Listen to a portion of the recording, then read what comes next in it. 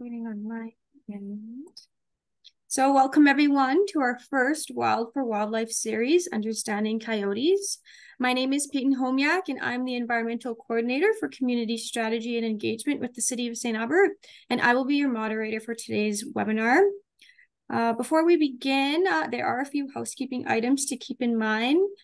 Please note that this webinar will be video recorded. As I just started the recording, the session will be made available for viewing on the City of St. Albert's and Sturgeon County's public website or any forums using the recording and the transcription.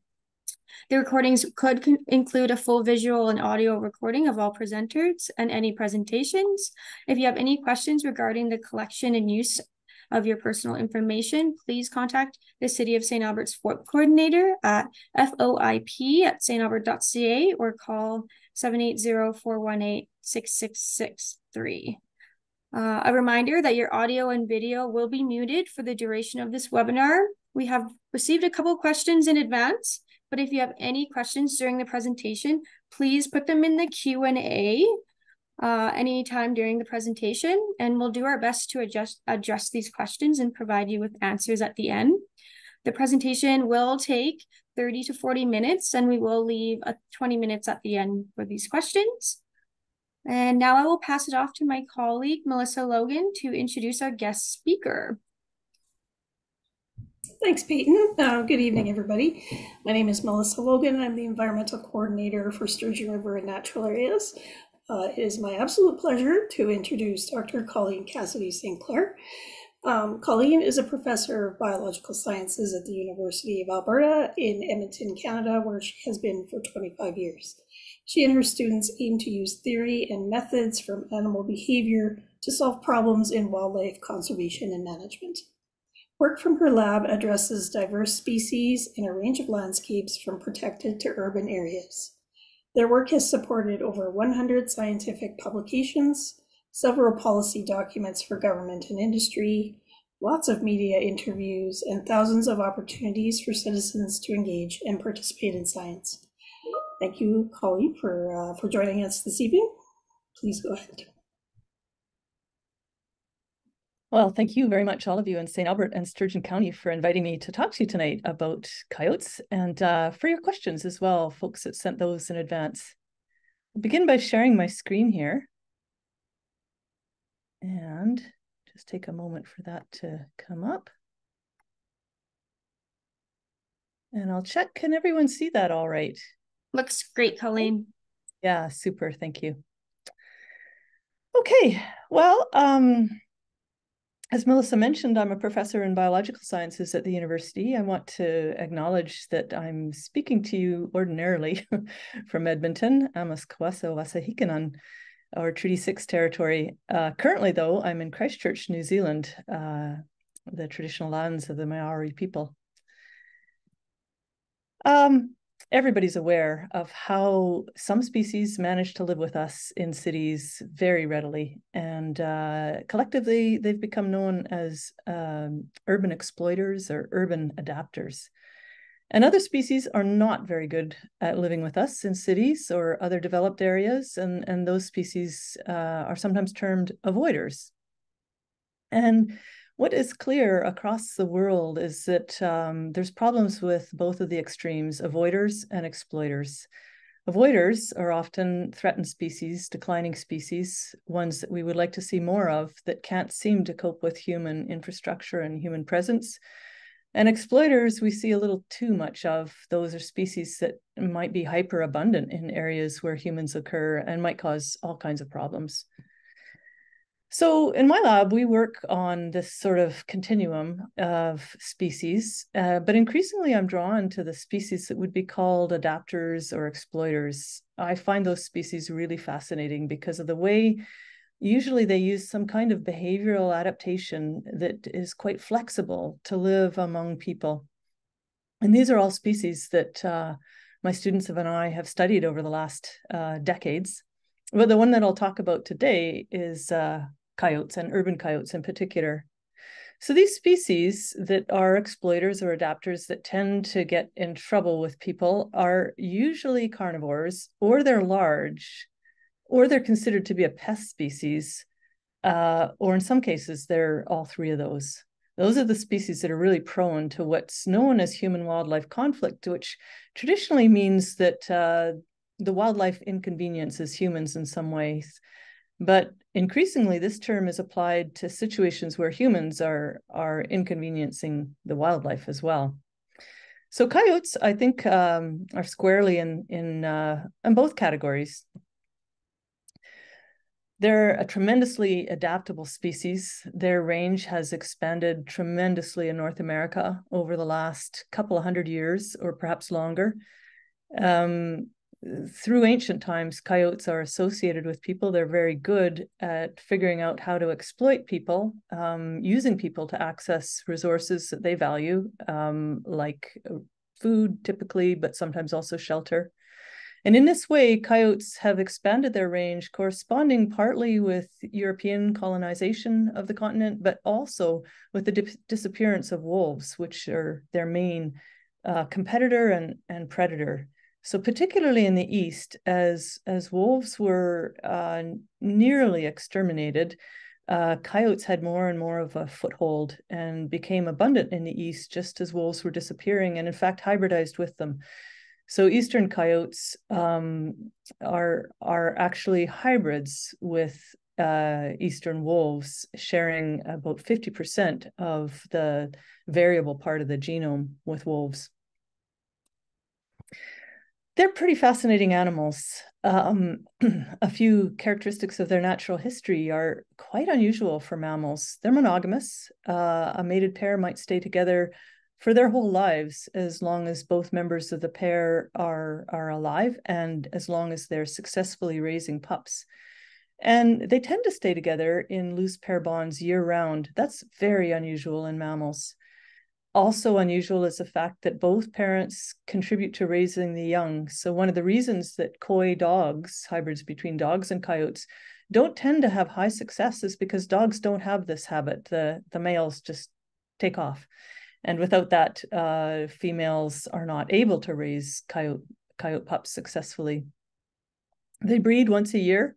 Typically, the breeding season is in January and February. Pups are born in usually early April. They emerge from the den usually in early June. And then they disperse from the den area, their natal site, usually by August or September under natural conditions. But often in cities, they don't actually disperse. They might stay with their parents because there's enough food to support that for more months or sometimes even years, potentially even participating in helping to raise a subsequent litter. Litter sizes are highly variable in their size, ranging from 2 to 11. And typically larger litters occur in areas where coyotes are being persecuted by people. So somewhat ironically, if coyotes are being culled by people, they tend to breed at younger ages with larger litters, a kind of life history adaptation to that situation. Their lifespan is usually 3 to 8 years, but one coyote in our sample measured by tooth rings was 14 years old, very old for an urban coyote. And they're really omnivorous in their diet. In fact, they can eat almost anything. And in a study of coyote diets measured from stomachs, we found all manner of natural foods and all kinds of anthropogenic objects in their stomachs. Of course, probably everyone knows coyotes are also a source of conflict with people. And historically, this was mostly a conflict with livestock, particularly sheep, which coyotes are quite adept at killing. They usually grab them by the throat and bite them lethally. But coyotes are also a bit of a nemesis for dogs. Dogs sometimes chase coyotes, coyotes sometimes chase dogs. Often the outcome is not good for one or both parties. And sometimes, but quite rarely, coyotes attack people. And I'll come back to these sources of conflict later. All of these sources of conflict are some of the reasons that coyotes are quite detested in many communities, especially rural communities, where there's a culture, a long-term culture of killing coyotes on site whenever possible. That is perfectly legal in virtually every jurisdiction outside of a city. Coyotes can be hunted in Alberta year-round on private land. They can be hunted on public lands between October and February, and they can be hunted very extensively. So as one example of that, in Saskatchewan a few years ago, there was a bounty on coyotes. The Saskatchewan government felt their populations were too high. They put a $20 bounty on coyotes, and 18,000 animals were registered in just that few month period in response to the bounty. But it was stopped as a management technique because of the explosion in rodent populations that was already occurring. In urban areas, culling coyotes has become quite rare across North America. That was widespread once, where coyotes weren't much tolerated in urban areas. Over the past couple of decades, typically they are tolerated as long as they aren't acting aggressively, in which case they're removed in a more targeted way, not as part of a population-wide cull. So in urban areas, the major source of mortality for coyotes is actually collisions with vehicles. There's a lot of hunting of coyotes still in Alberta. In fact, this Facebook group called the Alberta Coyote Hunters has 5,500 members. So still a very prevalent hunt of coyotes going on in rural areas pretty much everywhere across the continent. Another place where coyotes are prevalent is in Indigenous lore. Almost all the Indigenous groups of North America have legends associated with coyotes. They range from being very flattering for coyotes to very derogatory for coyotes. But almost invariably, they celebrate the incredible craftiness of coyotes, which are often known as the trickster. And they celebrate the intelligence of coyotes and their wiliness around people and their ability to outsmart people, something that we're still experiencing. So Edmonton is like many cities that has transitioned over the last 20-ish years from kind of a quietly conducted culling program of coyotes, maybe a little more than 20 years, to an attitude of coexistence that it tries to achieve mostly by education of the public. So a recent campaign in Edmonton is this one: are you coyote or are you coyote wise? Or are you aware and be coyote wise? This is one that we participated in with the city of Edmonton, first conducting a survey with several thousand residents and then rolling out this education campaign. And I won't go into the details of the campaign except to say that its main message is to encourage people to view coyotes as a natural part of ecosystems. They are a natural part of ecosystems, including urban ecosystems. And they play some beneficial roles in those ecosystems. So coyotes serve as scavengers, cleaning up carrion of various sorts. They manage populations of small mammals, especially rodents, and they also disperse seeds, especially of berry-producing shrubs. And lots of people find coyotes just a nice thing to have in their lives in urban areas. They are the largest carnivore that remains abundant in urban areas in North America. That's a little bit of background about coyotes. Where I'll go now is just tell you a little bit about the work we've done on them. So in 2009, I started the Edmonton Urban Coyote Project. From the beginning, it's been a collaborative project with the City of Edmonton and Animal Damage Control, a wildlife management company in Edmonton that I think you'll hear about in maybe a month's time or some weeks' time where their principal, Bill Abercrombie, is coming to speak to you. Our work has had a number of dimensions, and it's been supported by a whole bunch of people. And here I'd like to just briefly introduce you to some of the core people over many years. Bill, I mentioned already. My first PhD student on this project was Maureen Murray. Several other students named here have taken up the coyote mantle since then. And I've had some collaborators as well. The one whose work I'll mention, who is associated with work that I'll mention today, is Howie Harshaw. And I've had tremendous support and collaboration from the City of Edmonton Rangers over many years. I'm grateful to all these people.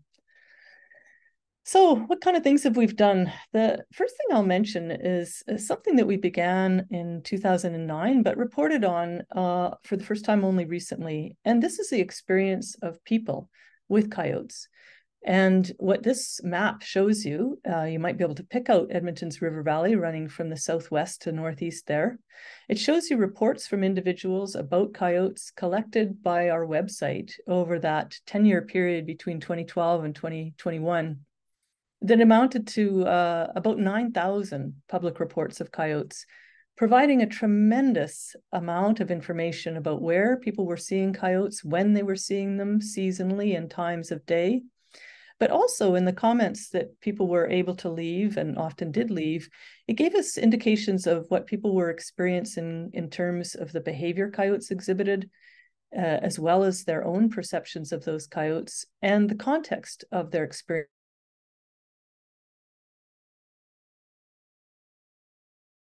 Oh, Colleen, I think we lost you.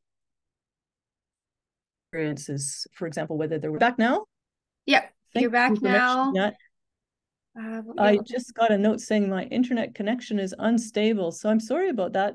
Peyton, that was a perfect thing to do. If that was Peyton who said that, yep. Please just do that again if it happens, and I'll just pause for a moment because it always comes back right away. But if you like, you can shut your video off.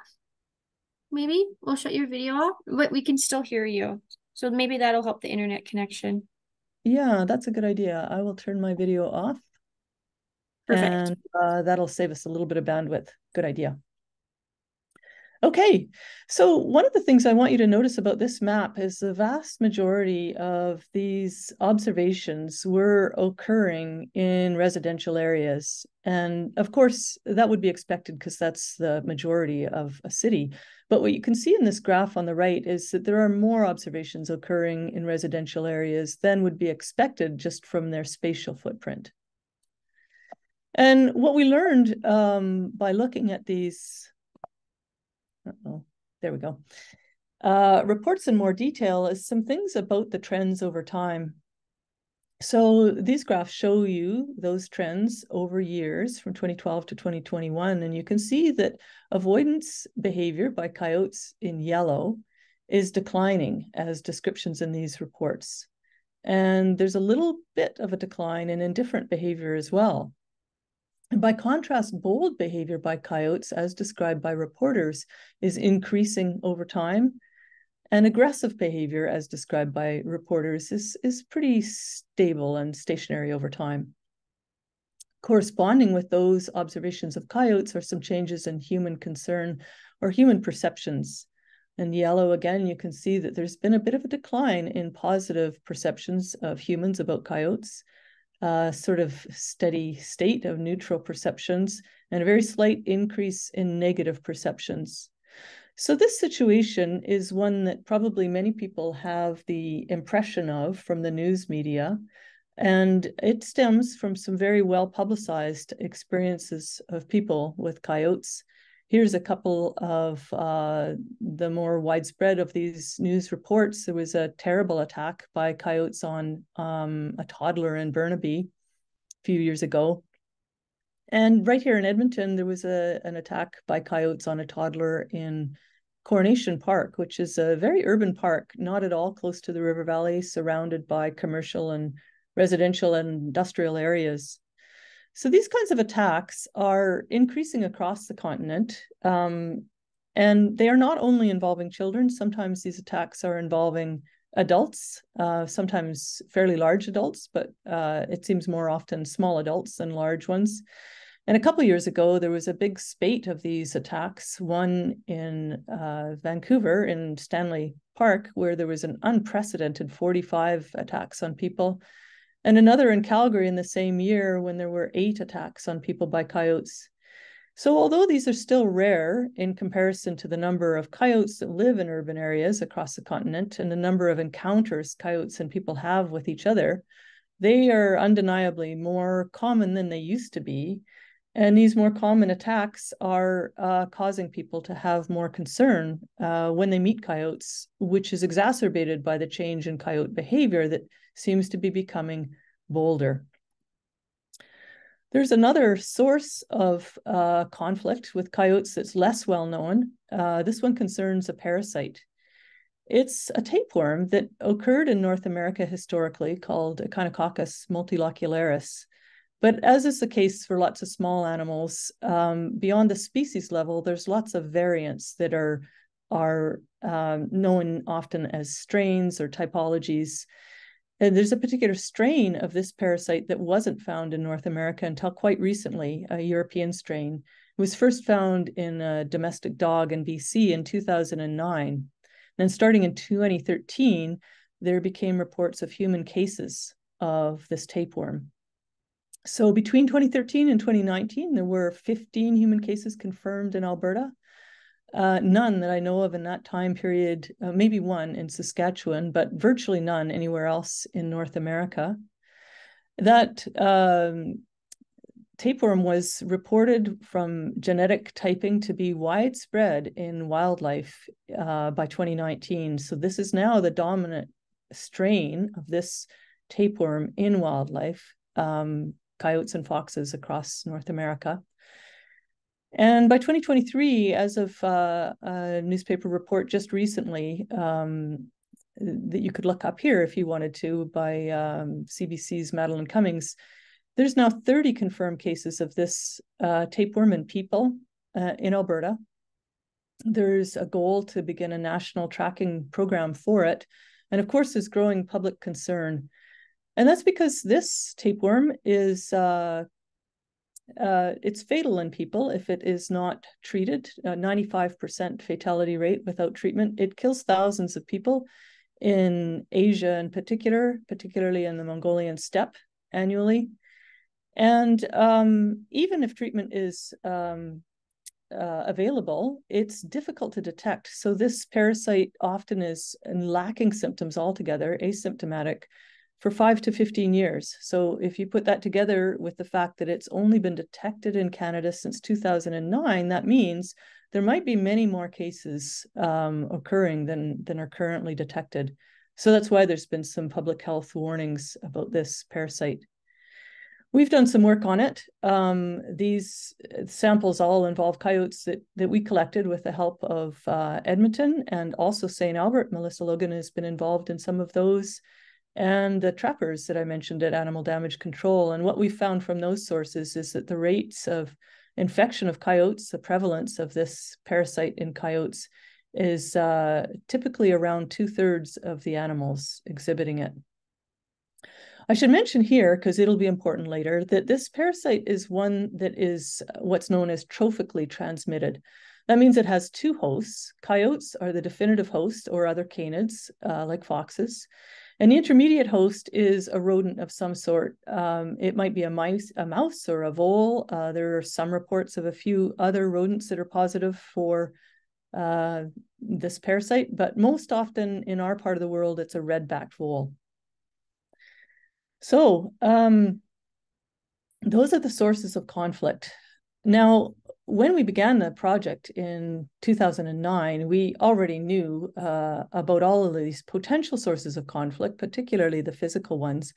What we wanted to know was two things, two questions.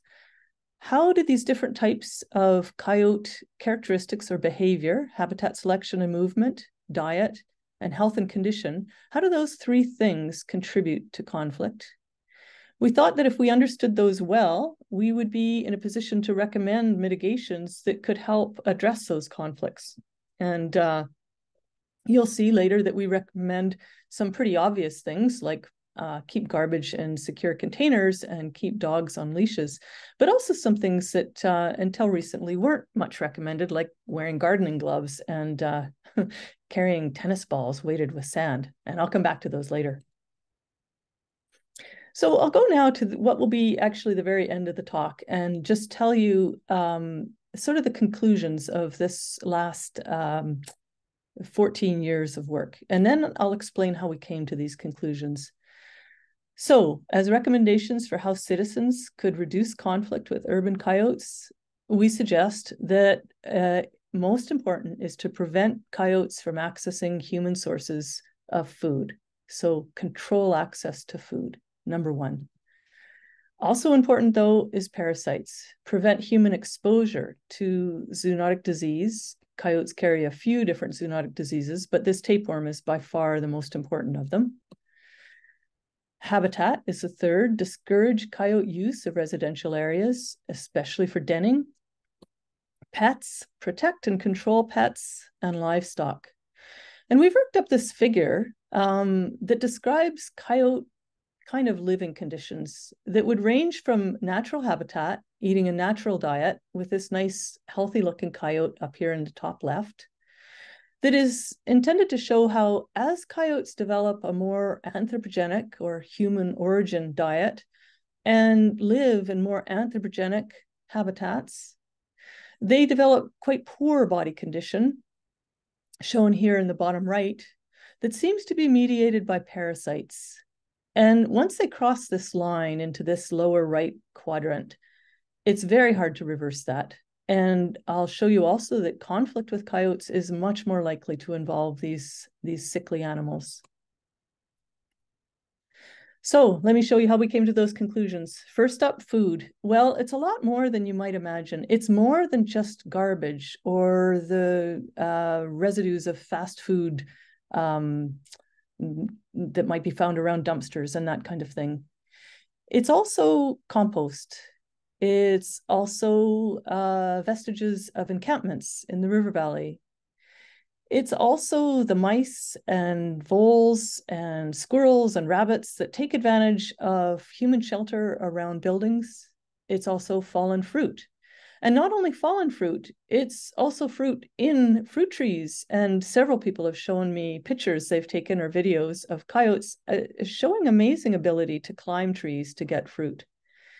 And with the possible exception of rodents, but for that parasite, none of these food sources are ideal for coyotes. And we were particularly worried about compost. That's because compost, as something that's rotting, breaking down with fungal decomposition, is full of something called mycotoxins. Those are just the metabolic products of decomposing material. So they're metabolites of fungal growth that are very bad for animals that eat them. They're bad enough, in fact, that the federal government has standards for how many of these mycotoxins, what concentration of them are allowed in animal feed. And that's what's shown with these dotted lines here on this graph.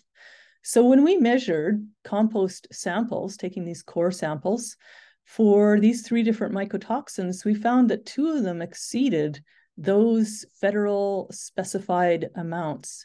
And the amount that an animal has to eat of these mycotoxins is not very much to experience the immune suppression and disease progression that comes from eating moldy food.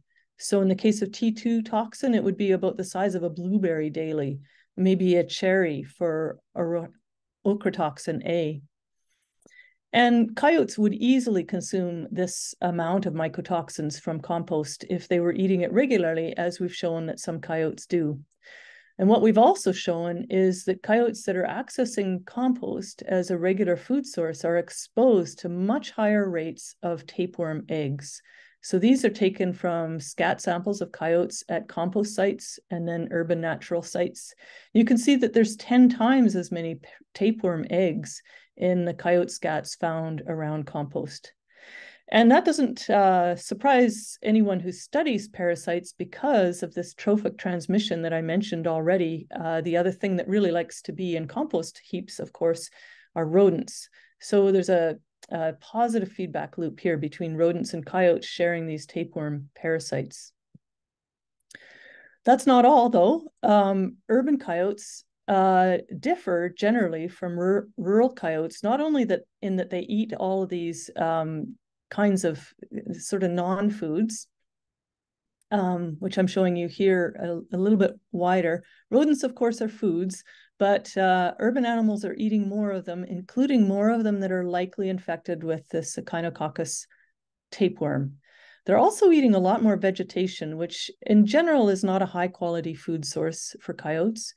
And they're eating more anthropogenic food, which includes all kinds of things. We find things like muffin wrappers in their stomachs and bits of tinfoil in their scats. And this corresponds to poorer condition for these urban coyotes. This series of plots shows that for kidney fat index, the rural coyotes are healthier. They have more fat. For spleen mass, which indicates sort of engagement of the immune system, urban coyotes have larger spleens, suggesting they're fighting more infections. And as an overall body health score, using several metrics, urban coyotes, again, are less healthy than rural coyotes. And importantly, urban coyotes have a 50% higher prevalence of this dangerous tapeworm, Echinococcus multilocularis, than do rural coyotes. So these are bad news stories for coyotes, but also for the people that share space with them. We think that a lot of this effect of their kind of crappy diet is occurring through disruption of the microbiome. So this is a hot topic for humans as well. Probably everybody's heard about how eating crappy diets changes your microbiome, which changes your immune function and overall makes you less healthy. In coyotes, we think it works like this. We compared the intestinal biota of coyotes from rural and urban locations, and we found that those rural animals tended to have high rates of these bacteria. These are all associated with protein digestion, suggesting these animals are eating mostly prey. These animals had higher body condition, which we think helped them forage more efficiently, which helped them get even more protein from prey and have less reliance on anthropogenic food. But the opposite kind of feedback loop occurred here. These coyotes had bacteria in their guts that were higher in diversity, species richness as well as diversity, which might have prevented them from having their microbiome adapt well to their diet. And they tended to have more lactic acid bacteria, which is a group that's associated with carbohydrate digestion. They had lower body condition, which probably made it harder to forage efficiently, made it harder to obtain prey in their diet, and made them more reliant on anthropogenic food. So this is the mechanism by which we think that these urban coyotes are just generally sicklier. There's a few more implications of these poor diets. We found that eating this anthropogenic food is associated with conflict in coyotes. So here I'm showing you a graph that used stable isotopes measured from the claws and hair of coyotes that we had as carcasses or that we captured as live animals. It's measuring two things, isotopes of carbon, which are associated with C4. It's a physiological detail about plants. C4 plants include tropical grasses, which are very rare in our environment, which makes that a really good metric for consumption of corn because it's a C4 grass. And corn doesn't grow much in this part of the world, but it is very common in any kind of processed food. So when we find this in high amounts in coyotes, it means they've been eating processed anthropogenic food. Protein is well measured by nitrogen, isotopes of nitrogen, and it's a good measure of prey consumption. And what we found when we compared coyotes that were or were not reported as being in conflict with people is that they differed in these signatures. The urban coyotes that were in conflict were eating more carbohydrates and less protein, and the urban coyotes that were not in conflict, the opposite. And we speculate that this may also be changing the behavior of coyotes. This comes from putting this result together with our microbiome work. And a particular story, an anecdote that occurred in Edmonton a few years ago, when a single coyote, we think from investigating the site, was responsible for killing a 110-pound Bernese mountain dog. So a 40-pound coyote killed an animal about 3 times its mass by pinning it to the ground, biting it in the neck where it bled out without even any sign of a tussle. And interestingly, this coyote that Bill's team later lethally removed entirely lacked fusobacteria in its gut. And that's the one that I mentioned was associated with protein digestion, suggesting that this coyote's behavior might have been changed by this high carbohydrate diet. I should mention that a similar phenomenon has been found in dogs. Highly aggressive dogs also lack fusobacteria in some of the measures that have been made. So it's important to keep coyotes from eating anthropogenic sources of food, but it's hard to do. So here's a couple of examples of where coyotes are accessing this food that people might generally underestimate. Let me see if I can get this video to come back. There we go. So this is somebody's backyard. That coyote is eating the fruit off this tree. And it's jumping up, successfully grabbing some fruit. The owner bangs on the window and the coyote beats it, having no problem with this 5-foot fence. Another thing that we're studying now is the way all kinds of animals are attracted to seed that spills from bird feeders, including coyotes. I'll come back to that in a moment. And this is one of the reasons that for many years I've been advocating that Edmonton should have a bylaw that prohibits the intentional feeding of wildlife, with the exception of suspended bird feeders, which was just too unpopular to take on. And there are other ways of mitigating this problem that I'll come back to. And we were successful in that, advocating for that. I wasn't alone in that. Many of us advocated for this bylaw that passed a couple of years ago, which I think is a great development. Okay, number 2 is to prevent human exposure to parasites, especially the eggs of this new tapeworm parasite. And so this is particularly important for gardeners. Here's a couple of the gardens run by volunteers on the South Campus of the University of Alberta. Right behind this big barn, there's a huge compost facility that attracts all kinds of rodents as well as coyotes, where we've found the prevalence of this parasite in coyote scat to reach 80%. So of course, those coyotes are all over these gardens, and one would not want to accidentally ingest some of these microscopic eggs, which can live in the environment for up to a year, by, say, gardening and then stopping for lunch and eating a sandwich and eating a few eggs along with the sandwich. Now, reassuringly, you'd probably have to eat more than a couple or so of these eggs to be infected in this way. Emily Jenkins, a vet at the University of Saskatchewan, thinks that you'd have to eat these eggs repeatedly to actually become infected with this parasite. But clearly, from the 30 Albertans that have been infected, it is possible to do that. The other group that could be vulnerable are dog owners, because dogs could acquire this parasite in a couple of ways. They might just get it on their fur when they're rolling around in the grass, and then you might get those eggs on your hands when you're petting your dog. Or they might eat rodents that are infected and acquire the parasite in that way. Or they might roll in or eat the scat of coyotes that are infected. So I think one of the implications of, I should have a better transition here. One of the implications of our work of studying coyote stomachs and their diet, the information we learned about diet from those stomachs and the presence of this parasite, is that there wasn't a very strong signal of diet on parasite prevalence. We thought it would be the case that coyotes that ate more rodents would be more infected, or coyotes that ate more anthropogenic food would be more infected. Rodents because of exposure, and anthropogenic food because of crappy diets and susceptibility. But what we found here is that the best predictor of infection was young age.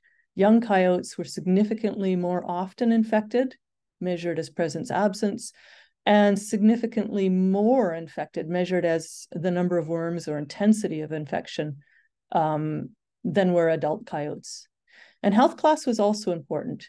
The 50% of coyotes in the poor health category were more infected than the 50% of coyotes that were above the median of health. So this has some implications, I think, for trying to secure the things that degrade coyote health that I've shown you already, but it also has some implications for widespread culling programs, which tend to target young animals because they are the more vulnerable, naive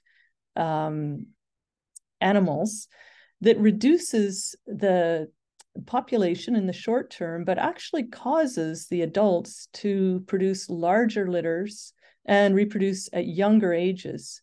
So culling programs, the literature shows, cause a younger age distribution of coyotes and other persecuted carnivores. And that would not be ideal if one is trying to manage the prevalence of this parasite. Another thing that I think we could do more of is identify and protect vulnerable populations of people from this parasite. And that might not be gardeners or dog owners. One group of people that my students and I are concerned about are people living rough in the river valley where they don't have access to washing facilities and where their exposure to these parasites might be quite high because we find a high density of coyote scat in the area of encampments, probably because of possibilities for food conditioning. And because the main symptom of this parasite infection in humans is problems with the liver, this population of people might also be, medical personnel might be more likely to conclude that there's other reasons for problems with the liver than a parasite. So education would be needed, I think. I'll speed up a little bit here. I realize I'm at 40 minutes now. To say there's a couple other things humans can do to reduce their exposure to conflict with coyotes. And a third one is habitat. And the most important thing for habitat is to make sure that you're not providing in your residential yard cover for coyotes. We found that cover was, this is a measure of how much coyotes are attracted to each of these features. Cover was the thing that attracted them the most, even more than food or fruit trees. This was things like compost, or the presence of prey in yards. And of course, the thing that deters coyotes most successfully from yards is the presence of a fence with a selection ratio under 1 here, meaning avoidance of yards with fences. But a fence is not necessarily enough because this example occurred in St. Albert a few years ago. It got a lot of media at the time. Some of you might remember it. The coyote that denned successfully under this 3-season room did not even access that yard from the perimeter of that yard that could be easily seen. It got into that yard by going under this spruce tree and behind this shed, and in this tiny space that was like half a foot wide, doing some sort of Houdini maneuver by digging a hole and then crawling under that hole to get under this 3-season room. And the owners of the room tried to dissuade the coyotes in a variety of ways. It turned out to be coyote, singular, 1 female. But they could not keep her out. She was absolutely determined to get back in there. And it's because she had a litter of 9 pups under that room. They had no indication whatsoever that the coyote was using that area until they started to see this digging. There was no attractants in the yard, no fruit trees, no compost. We think the reason the coyote was so attracted to this yard is because it offered security from other coyotes. So sealing up areas like this and making sure coyotes can't get in there is really important. One of my students, Sage Raymond, is an expert tracker. She found an amazing 120 dens in Edmonton over a couple of winters. Here's some examples of what these dens looked like.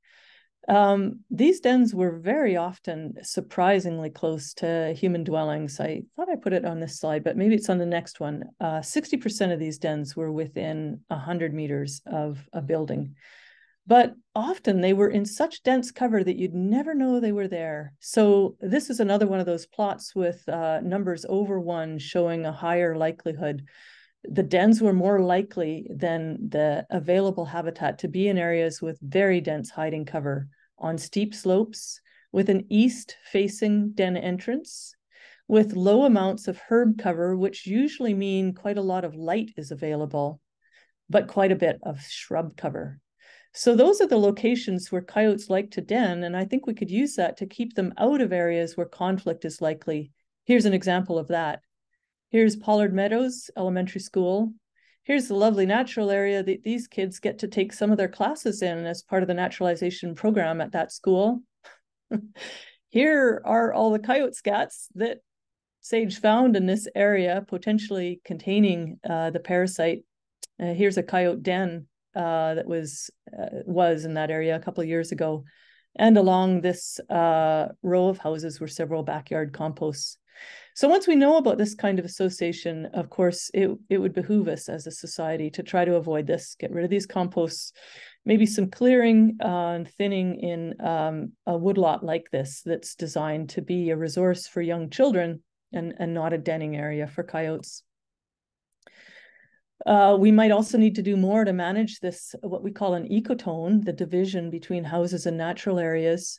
SAGE measured about 500 houses on this ecotone to find that in yards without intact fences, so these are ones that coyotes could get in, the ones they actually entered, which she measured with snow tracking, had significantly more food available, which took a wide variety of forms. Sometimes it was fruit trees, compost, birdseed, etc.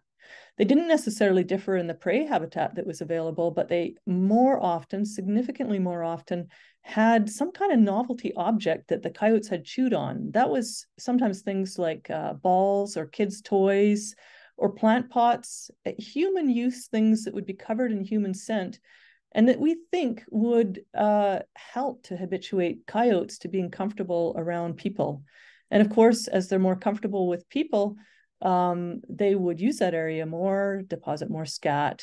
So scats were closer to those kind of accessed yards, again, increasing risk of this transmission of this parasite. And we also found that those attractants were correlated with reports. Remember, right at the beginning, I talked about the reports people had made to our website. And here you can see a variety of reports. In red is the total reports, but these other ones are a variety of types of reports that are associated with conflict, like coyotes in the yard, or a conflict behavior is reported, or the people have a negative perception, or the animal is unhealthy. And you can see here that these reports occurred more often as the percentage increased of yards that were accessed in each of the individual areas that SAGE measured. And the same was true with the number of shelters available for coyotes and prey habitat novelty objects, and especially deer. So a habit some people have of feeding deer in hoppers from their backyard is a really effective way of attracting coyotes and potentially parasites to the edge of their yard. Another thing people can do in residential areas is haze coyotes. So this consists of just making them unwelcome. We conscripted a bunch of volunteers a couple of years ago to train up as patrollers for coyotes in their residential area within neighborhoods. And then we fitted them out with a bunch of tennis balls containing sand, so they were the weight of a baseball, tied with flagging tape, which we intended to be sort of scary for coyotes. And these are a couple of plastic coyotes. That's why they didn't run away. So hazing is widely recommended for coyotes, but usually in the form of just waving your arms and shouting. And I suggest it should be a little harder than that, a little bit more intensive, something that is actually a bit fear-inspiring for the animals. So this work is in preparation. Gabby La Jeunesse is writing it up now, and we were really grateful for the participation we had from many dozen volunteers. Finally, protecting pets. There's a bunch of things people can do to protect pets. Fences is the most obvious one for residential yards, but they need to be fairly substantial fences, taller than this one, and ideally blocking vision. If you have a short fence, you can install this kind of coyote roller, and there's some instructions online of how you can make your own coyote roller instead of buying commercial ones. You might make a catio for your cat. If you have a short fence, you can protect your animals potentially by making fladry, which is just flagging tape tied to a string or rope that can extend the height of a fence. Leashing dogs is a good idea. Carrying a stick or a ski pole can be helpful. And I've even imagined that people with large dogs that have been approached by coyotes, which most likely try to bite the dog on the hamstring to immobilize it, might even tie these sort of outrigger things to a dog harness with flagging tape. It's important to protect small pets, especially because it seems some coyotes learn to specialize on pets. And this is a paper we did a few years ago with Nick Nation, a veterinary pathologist, explaining why it is that there are sometimes, and this is mostly from St. Albert, these tremendous spikes in the number of cats that have been brought to authorities, with people saying, you know, from the looks of this cat, I think it was killed by some maniacal human because look, it has these like scalpel-like cuts in it. But when Nick analyzed these photos, and then I participated a bit in that, every single one of 53 cats could be attributed to coyote predation. Sometimes because we could actually see coyote underfur in the claws of the cats, which the cat might have used to defend itself in its last moment. This is a picture from one of our remote cameras in Edmonton with a coyote carrying off its cat prey. So some coyotes seem to learn to target cats and then specialize on them, creating these spikes. Returning to this issue of fence, sometimes people underestimate the ease with which coyotes can go over fences.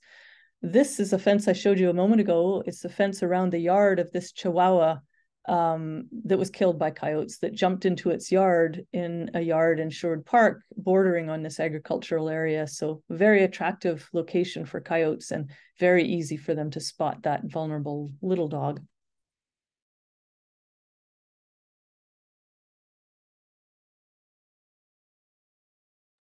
Oh, Colleen, I think we lost you, or you muted. But sometimes one need not fear them.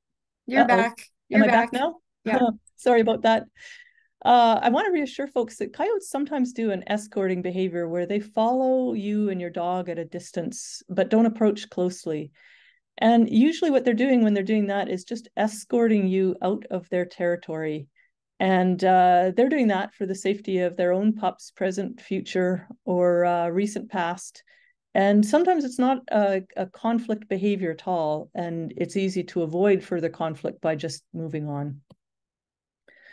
I mentioned earlier that dogs can be a source of infection of this parasite for people, but they can be infected themselves as well. This could be another thing that people might protect their dogs from. So dogs that roll in coyote scat and then groom their own fur or eat vegetation where there's coyote scat might become infected as rodents do as intermediate hosts. This would cause some problems with their liver that would make them kind of just unwell, and a vet could diagnose. The other thing that coyotes or dogs might do is eat rodents that are infected, and this would make the coyote the definitive host, and then it might poop out viable eggs of the parasite in its own poop. Dogs can be treated, though, with a dewormer, quite a powerful one that your vet will know about, praziquantel, I think is how you say that. It's expensive, but very effective. And then finally, livestock might be protected rather with some ancient techniques, including the fladry that I mentioned earlier, or trained guard dogs like Great Pyrenees, which are very effective protectors of sheep, or some newer technologies like this device that we are using now for Roosevelt elk on Vancouver Island. It's a boom box. It's a motion-triggered camera that then elicits stimuli from this light strip and this speaker. And we've set this up to be a variety of things: dogs barking, cougars growling, people shouting, "Elk, get off my lawn," and that sort of thing. So summarizing, this is what I think are the 4 important things to do to mitigate conflict with coyotes. I think all of them are possible to change quite a bit to increase opportunities for coexistence with coyotes. I hope I've left a little bit of time for questions, and I want to thank you very much for your attention, and also thank all these individuals and organizations that funded our work.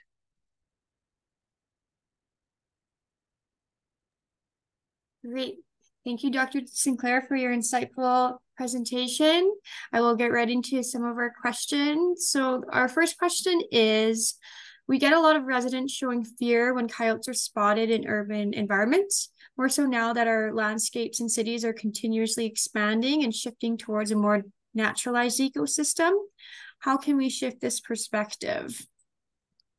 Yeah, it's such a great and perennial question. I think it's a multifold answer. Education, I think, is the foundation of it, so that people know how to avoid attracting coyotes into residential areas. And I think community-based hazing will play an important role too. That's something that people can do to help protect not only themselves and their pets, but also their neighbors and other vulnerable individuals that might not be comfortable hazing coyotes themselves, but would benefit from that behavior going on in their communities. Great. Does anyone in our team, Sturgeon or St. Albert, have anything else to add?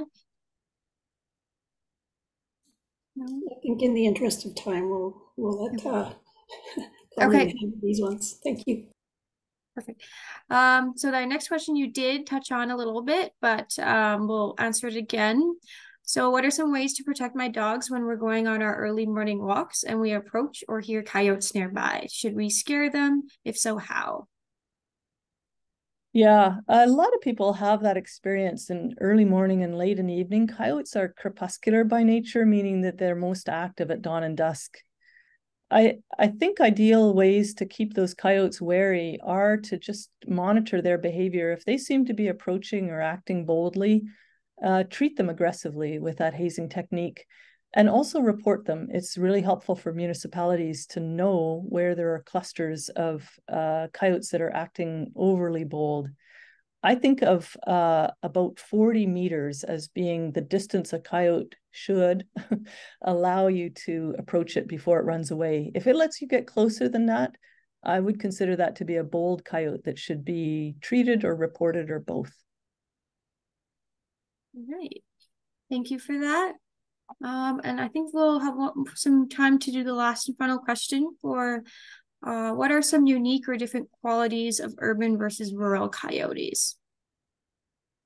I tried to show a few of the things we found in our sample between urban and rural coyotes, but I think one of the main differences that probably many people that might be watching would know is the behavior of those two sets of animals tends to be really different when they see people. Rural coyotes tend to be really shy around people because of the commonness of persecution, and urban coyotes tend to be bolder.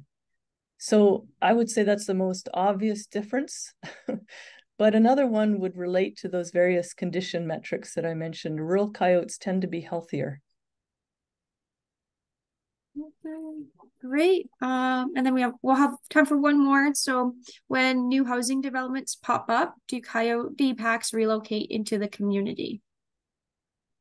Yes, I think sometimes that does happen. That would be the one situation that I think could be named for, common perception by some people is that we are moving into their territory. It's not quite that way with coyotes as urban adapters and exploiters. Coyotes are moving into cities from the surrounding area, undeniably. In fact, their density is generally higher in cities. But in that one instance where a new subdivision is being built, it often does displace some coyotes that live there. And that was what was determined to be associated with those 3 attacks in Calgary in 2021. All 3 of those were associated with a den that was disturbed in a subdivision that was being built. So although I think it's fairly rare, some coyote conflict probably comes from exactly that situation. Thank you so much. So thank you all. That ends our time for questions today. So we hope you tune into our next Wild for Wildlife seminar, Preventing Wildlife Damage to Your Property. And Bill Abercrombie will be presenting for that evening, and it will be on November 8th from 7 to 8 p.m. And I will just put the link in the chat right now so you can have that. And then Melissa, if you have anything else to add, go for it. Yeah, I just wanted to thank all the people for joining online tonight. Thank you to Sturgeon County for partnering with us on this event, and of course, Dr. St. Clair. Thank you very much for tuning in from half a world away. We really appreciate it. Oh, you're so welcome. I appreciate your interest in turn. And if anyone has questions for me that they didn't have time for today, I welcome those anytime by email, cstclair@ualberta.ca. Great. We can probably pop that in the chat too. And Oh, that's a good idea. yeah. Perfect. Okay, great. Thanks, Peyton. Great. Have a great night, everyone. Thank you. Thanks, everyone. Take care.